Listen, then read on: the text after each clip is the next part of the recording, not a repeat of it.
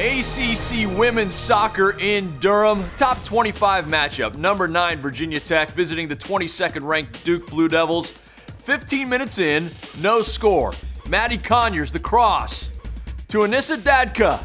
She buries it, and the Hokies, they take the 1-0 lead. It stays that way into the second half.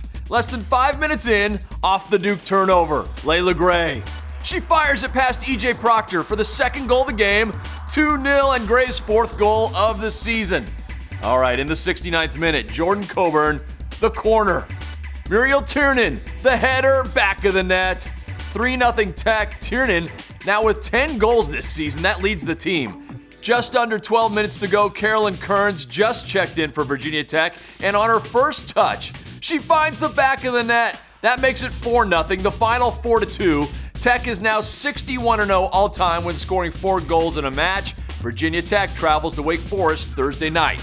I'm Jeff Fischel. This is the ACC Digital Network, now available on Go 90 for highlights on the go.